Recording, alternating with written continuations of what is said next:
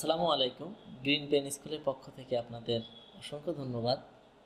আমাদের চ্যানেলের ধারাবাহিক ভিডিও আপনারা দেখছেন, নিশ্চয়ই অনেক ভালো লাগতেছে আপনাদের। আজকে আমি যে বিষয়টি নিয়ে আলোচনা করব সেই বিষয়টি হচ্ছে আন্তর্জাতিক তারিখরেখা বা ইন্টারন্যাশনাল ডেডলাইন।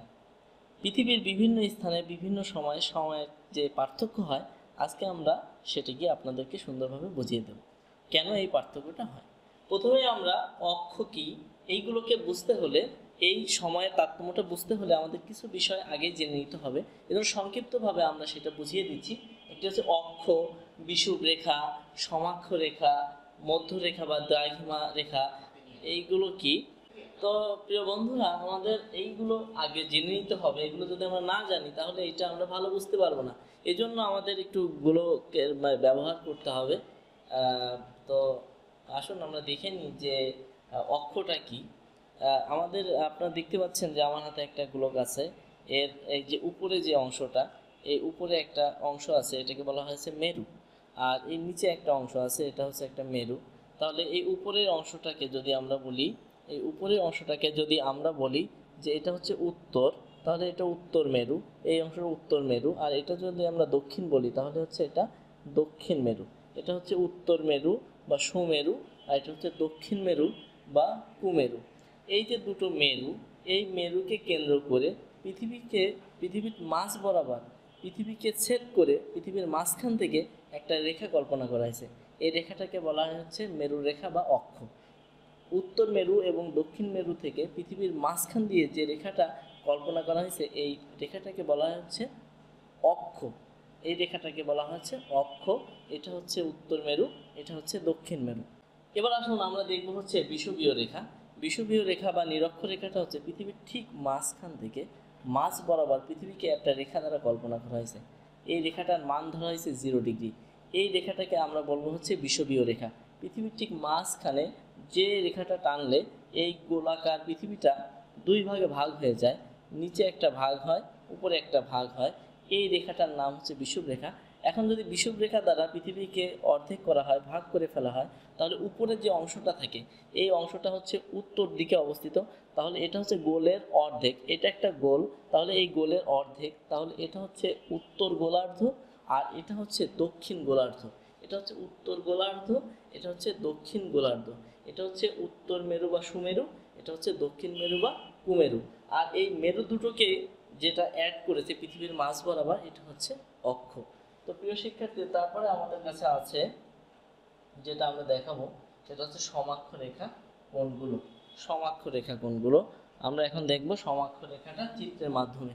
সমাক্ষ রেখা হচ্ছে, এটা যদি বিষুবীয় রেখা হয়, এটা যদি বিষুবীয় রেখা হয়, এই যে ইস্ট ওয়েস্টে বিষুবীয় রেখা, মানে পৃথিবীকে দুই ভাগে ভাগ করেছে যে রেখাটা, এটা হচ্ছে গোলের অর্ধেক, এটা হচ্ছে গোলের অর্ধেক। তাহলে এটা যদি গোলের অর্ধেক হয় তাহলে এটা হচ্ছে উত্তর গোলার্ধ, এটা হচ্ছে দক্ষিণ গোলার্ধ।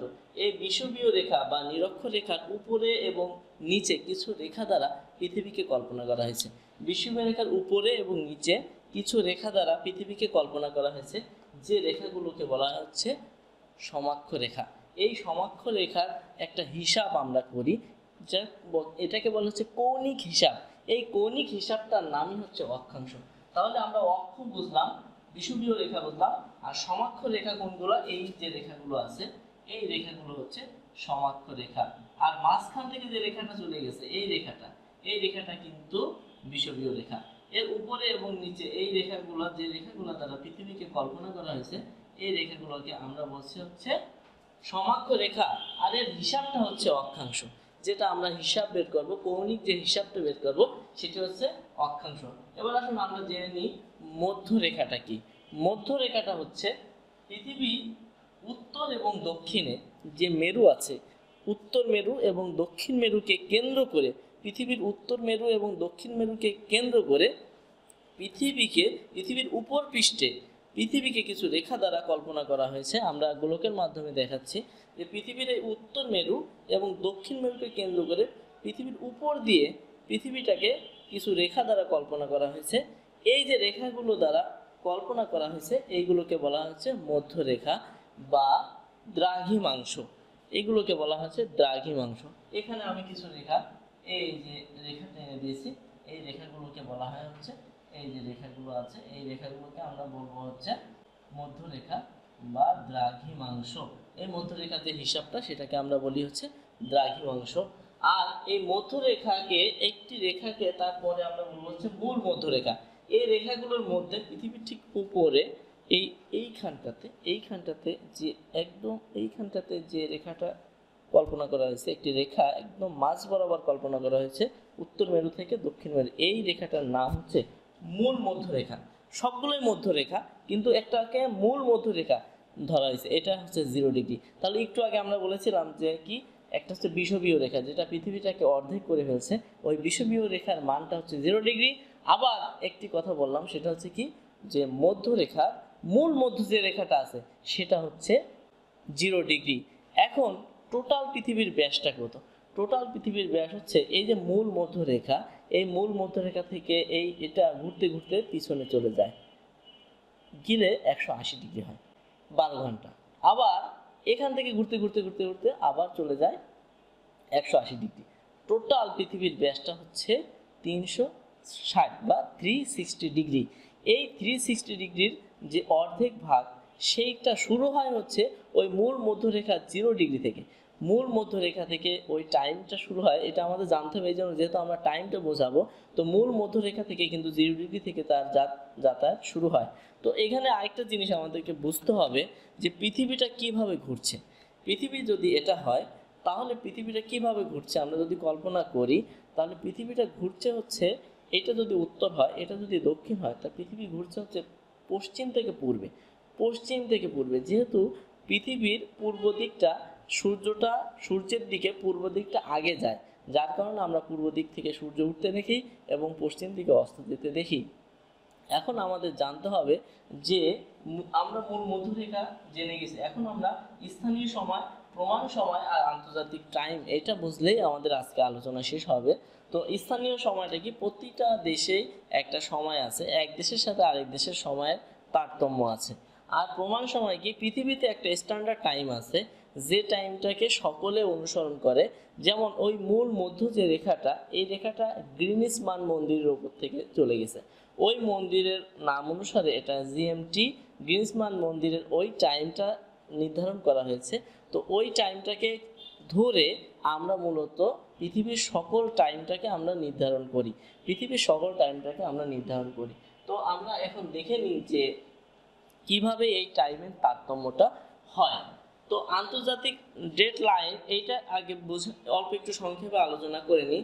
সেটা হচ্ছে যে মূল মধ্যরেখা থেকে 180 ডিগ্রি 12 ঘন্টায় যায়, তাহলে 12 ঘন্টা সামনে গেল, আবার অপর পাশে 12 ঘন্টা কি পিছিয়ে গেল। সামনে যারা আছে, পূর্বে যারা আছে, তারা 12 ঘন্টা এগিয়ে গেল, আর যারা পশ্চিমে আছে তারা 12 ঘন্টা পিছিয়ে গেল।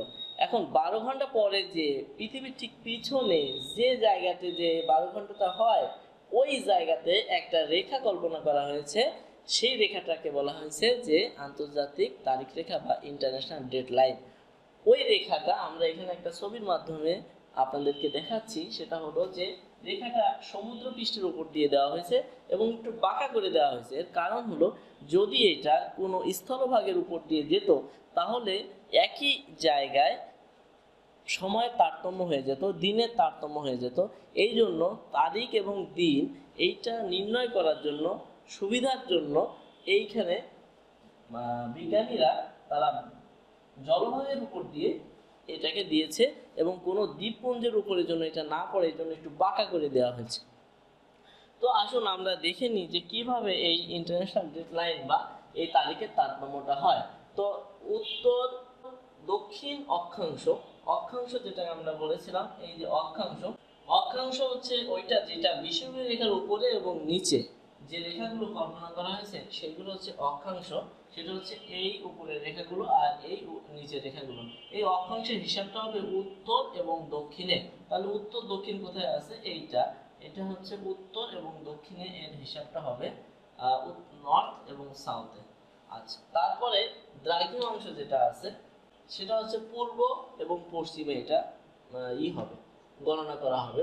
দ্রাঘিমাংশ কোনগুলো, যেটা উত্তর মেরু এবং দক্ষিণ মেরুকে কেন্দ্র করে পৃথিবীর উপর দিয়ে যে রেখাগুলোকে কল্পনা করা হয়েছে সেই রেখাগুলো হচ্ছে দ্রাঘিমা অংশ। এটা হিসেব হবে হচ্ছে পূর্ব এবং পশ্চিমে, পূর্ব এবং পশ্চিমে। তাহলে পৃথিবীটা যে ঘোরে, পৃথিবীটা ঘুরতে সময় লাগে হচ্ছে 180 ডিগ্রি 12 ঘন্টা, আবার 180 ডিগ্রি হচ্ছে 12 ঘন্টা, মোট সময় লাগছে হলো 24 ঘন্টা। তাহলে পৃথিবীটা 24 ঘন্টায় ঘুরছে হচ্ছে 360 ডিগ্রি। পৃথিবীটা 24 ঘন্টায় 360 ডিগ্রি যদি ঘোরে, তাহলে পৃথিবীটা 1 ডিগ্রি ঘোরে কত মিনিটে বা কত ঘন্টায়? তাহলে 1 ডিগ্রি যদি আমরা এটা বের করতে চাই, 360 ডিগ্রি 24 ঘন্টাকে আমরা প্রথমে মিনিট এবং সেকেন্ডে পরিণত করি। তাহলে এই 24 ঘন্টাকে 60 দিয়ে যদি গুণ করি তাহলে পাবো মিনিট, এবং মিনিটকে যদি 60 দিয়ে গুণ করি তাহলে পাবো হচ্ছে সেকেন্ড। তাহলে মিনিট এবং সেকেন্ড আমরা পেয়ে গেলাম। তাহলে 24 ঘন্টা মানে হচ্ছে 1440 মিনিট বা 1440 মিনিট। 1440 মিনিট লাগে হচ্ছে পৃথিবীটা টোটাল ঘুরে আসতে, 1440 মিনিট লাগে। তাহলে 360 ডিগ্রি যদি পৃথিবীটা হয়, তাহলে পৃথিবীটাকে যদি আমরা ভাগ করি, তাহলে 360 ডিগ্রিতে ভাগ করা যায়, মানে 360টি রেখায় ভাগ করা যায়। তাহলে 360 ডিগ্রির সময় যদি ওইটা হয়, তাহলে 1 ডিগ্রি সময়টা আমাদের বের করতে হবে পৃথিবীর বিভিন্ন স্থানে সময় নির্ণয়ের জন্য। তাহলে 1 ডিগ্রির জন্য আমাদের লাগবে হচ্ছে 240। আমরা এটা কিভাবে পেলাম? এটা হচ্ছে 360 দিয়ে যখন আমরা সেকেন্ডকে ভাগ করে দিলাম তখন হলো 204 সেকেন্ড, যখন আমরা মিনিটকে ভাগ করে দিলাম তখন হচ্ছে 4 মিনিট। তাহলে প্রতি ডিগ্রি দ্রাঘিমা অতিক্রম করে পৃথিবীটা যখন ঘোরে, তখন প্রতি ডিগ্রি দ্রাঘিমা অতিক্রম করে 4 মিনিটে। প্রতি ডিগ্রি দ্রাঘিমা অতিক্রম করে 4 মিনিটে। এখন যত ডিগ্রি দ্রাঘিমা অতিক্রম করবে তত ডিগ্রি দ্রাঘিমা যোগ হবে, তত মিনিট যোগ হবে অথবা বিয়োগ হবে। এর কারণটা কি? যোগ হবে না বিয়োগ হবে? এর কারণ হলো যে পৃথিবী যখন ঘোরে তখন তো পূর্বে যায়, পূর্বের দিকে যারা থাকে, সূর্যের দিকে যারা থাকে তাদের সময়টা বাড়ে, আর যারা তার পিছনের দিকে থাকে তাদের সময়টা কমে যায়। এখন যদি সামনের দিকে যায় তাহলে সময়টা বাড়বে, যদি পিছনের দিকে যায় তাহলে সময়টা কমবে। তো সেই তারতম্যটা আমরা এখানে একটু দেখে নিই। সেটা হচ্ছে তাহলে 360 ডিগ্রির জন্য সময় লাগে এত, 1 ডিগ্রির জন্য সময় লাগে হচ্ছে 240 মিনিট। তাহলে যদি পৃথিবী 240 সেকেন্ড, তাহলে পূর্বে যদি যায়, পৃথিবী যদি পূর্বে যায় তাহলে টাইম বাড়বে। তাহলে প্রতি ডিগ্রিতে 4 মিনিট বাড়বে, প্রতি ডিগ্রিতে 4 মিনিট বাড়বে। যদি পশ্চিমে যায় তাহলে টাইম কমবে, প্রতি ডিগ্রিতে 4 মিনিট মাইনাস হবে। এখন আসুন, আর 12 ঘন্টা বাড়ে একদিকে, আরেকদিকে 12 ঘন্টা কমে যাচ্ছে। একদিকে 12 ঘন্টা বাড়তেছে, আরেকদিকে 12 ঘন্টা কমে যাচ্ছে, যেহেতু পৃথিবীটা ঘুরতেছে। এখন আসুন আমরা একটা ছোট করে একটা দ্রাঘিমা বা একটা সময়ের পার্থক্যটা আমরা একটু দেখে নিই। যদি বাংলাদেশ থেকে যে কোনো একটা স্থানের সময় পার্থক্য থাকে 1 ঘন্টা 20 মিনিট, ধরলাম যে বাংলাদেশ থেকে একটা স্থানের সময়ের পার্থক্য হচ্ছে 20 মিনিট, তাহলে তার দ্রাঘিমা কত? ধরলাম বাংলাদেশ থেকে মিয়ানমারের অবস্থান, মিয়ানমারের একটা স্থানের যেতে সময় লাগে 1 ঘন্টা 20 মিনিট। যদি 1 ঘন্টা 20 মিনিট সময় লাগে, তাহলে মিয়ানমারের ওই স্থানের কোন দ্রাঘিমায়, কততম দ্রাঘিমায় বা কত দ্রাঘিমায় মিয়ানমারের অবস্থান? আমরা একটা উদাহরণের মাধ্যমে দেখতে পারি যে কিভাবে এই দ্রাঘিমা পার্থক্য হয়। আসলে মূলত দ্রাঘিমা দিয়ে হিসাবটা হবে এবং সময় দিয়ে হিসাব হবে। আমরা দ্রাঘিমা এবং সময় এটাকে হিসাব করব। দ্রাঘিমা কোনটা সেটা আমরা আগে দেখিয়েছি, যে উত্তর এবং দক্ষিণ মেরুকে সংযোগ করে পৃথিবীর উপর দিয়ে যে রেখাগুলো কল্পনা করা হয়েছে সেগুলো হচ্ছে দ্রাঘিমা রেখা বা মধ্যরেখা। এই দ্রাঘিমা রেখার মাঝখানে যে রেখাটা আছে পৃথিবীর, ওটাকে বলা হয়েছে মূল মধ্যরেখা। ঠিক পিছনে যে রেখাটা আছে সেটাকে বলা হয়েছে আন্তর্জাতিক তারিখ রেখা। মূল মধ্যরেখা থেকে পূর্ব দিক থেকে ঘুরে যখন আন্তর্জাতিক তারিখ রেখা যায় তখন 12 ঘন্টা হয়, আর এদিকে যেটা ঘুরে আবার মূল মধ্যরেখায় আসে সেটা আবার 12 ঘন্টা হয়। তো একটু দ্রাঘিমার পার্থক্য এবং সময়ের পার্থক্য কিভাবে একটা ছোট উদাহরণের মাধ্যমে আমরা দেখাচ্ছি। সেটা হচ্ছে বাংলাদেশ থেকে ধরে নিলাম যে একটি স্থান যেখানে যেতে সময় লাগে 1 ঘন্টা 20 মিনিট। এখন বাংলাদেশের অবস্থান হচ্ছে 90 ডিগ্রি ইস্ট দ্রাঘিমা, 90 ডিগ্রি পূর্বে। এখন এখানকার দ্রাঘিমা কত? দ্রাঘিমা বের করতে পারলেও সময় বের করা যাবে, সময় বের করতে পারলেও দ্রাঘিমা বের করা যাবে। তাহলে 90 ডিগ্রি যদি ইস্টে বাংলাদেশের অবস্থান হয় আর অন্য সেই স্থানে যেতে যদি 1 ঘন্টা 20 মিনিট সময় লাগে, তাহলে এই 1 ঘন্টা 20 মিনিটকে আমরা মিনিটে প্রকাশ করি। তাহলে এটা 60 যোগ, তো 60 যোগ 20 এটা হচ্ছে 80 মিনিট। তাহলে 80 মিনিট লাগবে হচ্ছে আমাদের সেই স্থানে যেতে। তাহলে সেই স্থানে কত দ্রাঘিমায় আছে?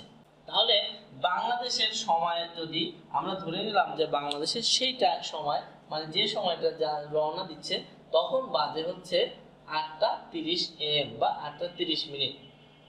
এখন আসুন যে 4 মিনিট, আমরা 4 মিনিট এই যে আমরা বের করে নিচ্ছি 4 মিনিট 1 ডিগ্রিতে লাগে হচ্ছে 4 মিনিট। তাহলে 1 ডিগ্রি দ্রাঘিমা অতিক্রম করে 4 মিনিটে। তাহলে 4 মিনিটে 1 ডিগ্রি দ্রাঘিমা অতিক্রম করে।